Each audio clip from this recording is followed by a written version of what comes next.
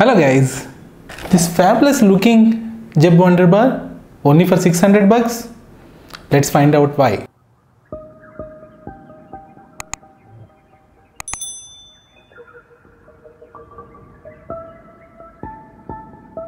So it has USB powered, you can connect aux cable, it has RGB lighting, it has volume control and 2-in-1 design. That means you can use it as a single bar or you can separate it as two different speakers for your PC or the laptop, and it has option of plugging your earphones. There are more information like it has the 10 watts capacity, so 5 watts each, and impedance about 3 sigma, frequency response from 100 Hz to 18 kHz. It's about 480 grams, around 500 half kilo. Some more details, its maximum price is $13.99, but you'll be getting it for 600 odd rupees on Amazon. I'll leave the link in the description below. This is how you can use it as two different speakers.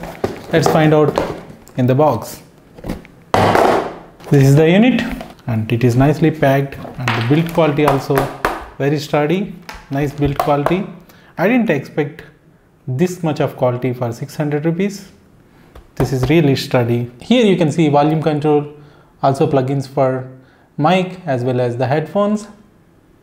I mean, one speaker has all the controls. Let's switch it on. So this is how it looks when switched on. It looks, RGB lighting is too good on this. Nowadays you're getting RGB fans for the PC about 600 rupees, but here for 600 rupees you're getting a speaker, and that too it looks very nice. I think it has sensor with volume control here. Though I decrease the volume, the color is changing. I don't know if it is true or not. I'll find that out. I think there is a connection between volume and its controls. Now let's break it. This way, no, it's easier. Like this, you can see a plug here, just like this. Now it is two. Let's try. Oops.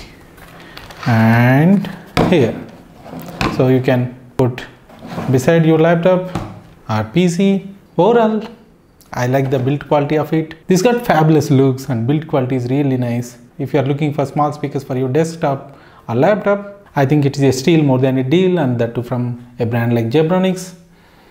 I think it's worth. Let me know your comments, guys. Write to me on my email given in the description below.